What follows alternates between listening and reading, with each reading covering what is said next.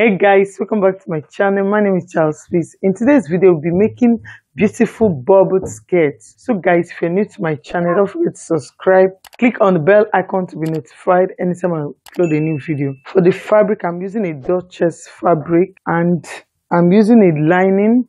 I intentionally use another color for the lining to illustrate it very well so that you understand it clearly. For the measurement, for this skirt, I need only the length and the waist measurement.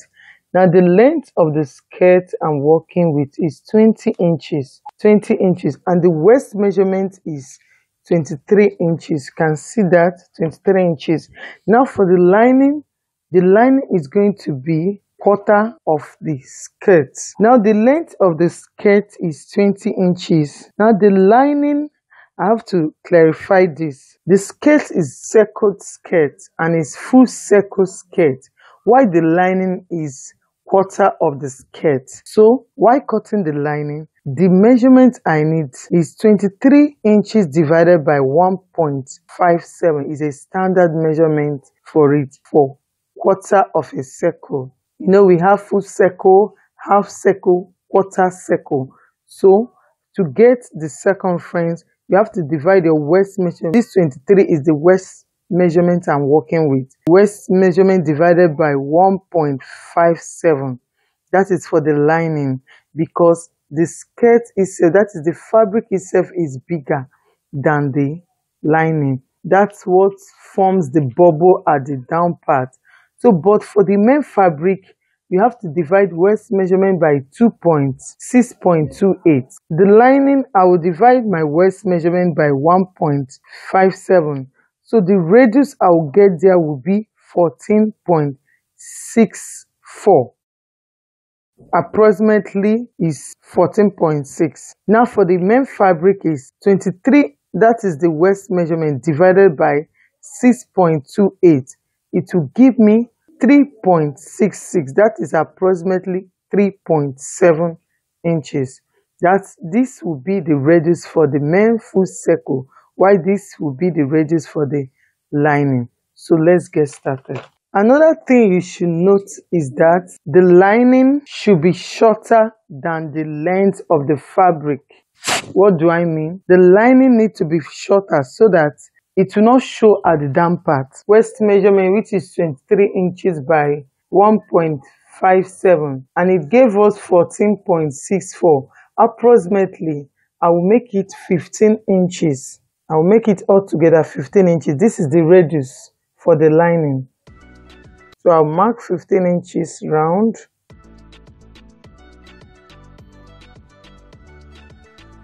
I should be begging you to shut up, Abby. Now from this radius, I have to measure the length. For the main fabric, the length is 20 inches. I'll go ahead and remove 3 inches from it to make it to form the bubble very well. That is 20 inches minus 3 will give me 17 inches. So from here, I will mark 17 inches round.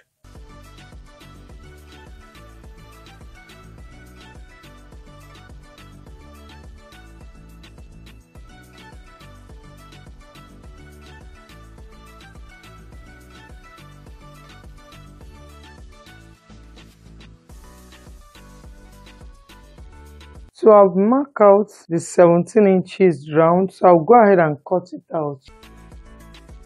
Remember, my fabric was not folded. It's not folded at all. I just keep it plain from the tip.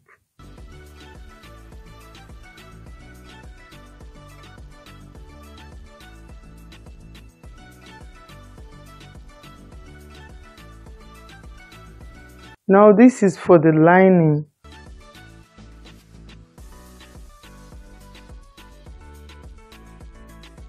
Then for the men's fabric, I will cut it out. Remember to always add your allowance as well. Now for the men's fabric, I folded it into 4 equal parts. I'm using the length of 24 inches. Remember, the length we are working with is 20 inches. Then I added that 4 inches for the radius, so that by the time I remove the radius, the remaining will be the length of the skirt we are working with. So I'll go ahead Okay, I'll go ahead and mark my radius, which is 4 inches.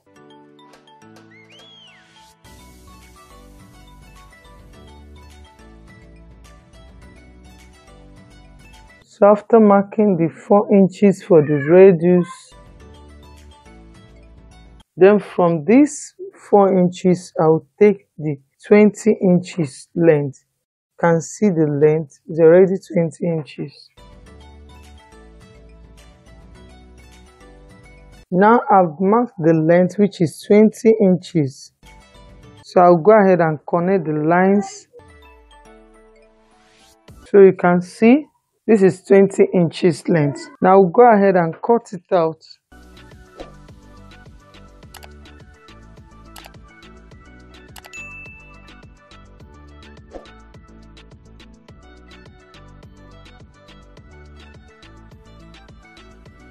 Now after cutting it out, I'll go ahead and cut out the radius. Then I'll go ahead and open it up for you to see. You can see we are having a full. I will not open it up. I'll just sew through it. Or if you are attaching a zipper, you can go ahead and open it up. Because I'm not using a zipper for it, so I will not open it up. Now we have gotten the fabric and the lining itself. So guys, you can see we have cut out the fabric and the lining. You can see the length is 3 inches shorter from the main fabric. So the next stage will be the sewing aspect. Now for the sewing, we'll start with the lining first. What you need to do is just close up this edge because we're not using a zipper. So you have to close it up. Remember, this one is not open. If you close it up, you keep it aside. And the next thing to do is to measure out the length of the down part of the lining. Now we'll go ahead and measure the length because the length, that is what we use and plait the main fabric. So I will go ahead and measure out the length.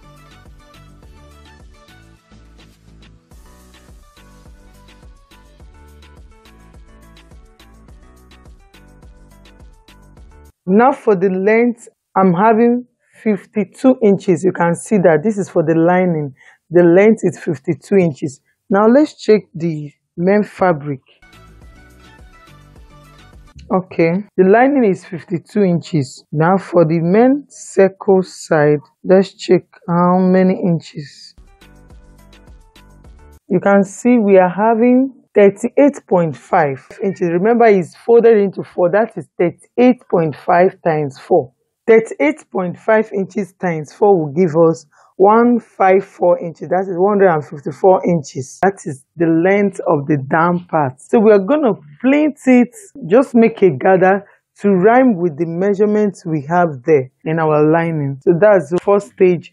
Just plait it. After closing up the lining, I will show you the next thing we'll be doing. So guys, you can see I've sewn it. I joined the lining to the main fabric. You can see how it looks. The lining is shorter in length while the fabric is longer in length. By the time I join it together, this is what we are having. You can see how beautiful it looks. It has already formed the bubble. The beauty is that length that we shorten from the lining. 3 inches, we use 3 inches. We reduce the lining by 3 inches. So after joining it, remember it's not having a zipper. So the next thing to do is to, now I want it to have a band. You can use band for it to close it up, or you can as well just use your bias tape, or you can tape it with the same fabric. Just tape it around and close it. If it's the one that is having elastic, you can go ahead and insert your elastic. The main thing is just to close it up neatly the way you want. If you want band, you go ahead and add your band to it. If you don't want band, you can go ahead and tape it around to close it up. So I'll be cutting small pieces of fabric. I'll use 2 inches. Now I will use it to tape it from the front side, that is from the right side of the rope shoe. match the right side of the skirt. You can see I will sew it round, then after which I will then fold it into this side and then top stitch. If you want to use your band, you can as well use it like so and make a band depending on how you want. If you want to use it as a band, small band, tiny band, you can sew it from the back, then close it up at the front side like so. So whichever way you choose, I'll go ahead and close it up, then I'll show you the final look of the skirt. So guys, after sewing, this is how it looks. You can see the lining. Just go ahead and iron it. That's all. So guys, I hope this video is helpful. Don't forget to subscribe to my channel. Click on the bell icon to be notified anytime I upload a new video. Give it a thumbs up, share to your friends. Bye until I see my next video. Keep watching for more style.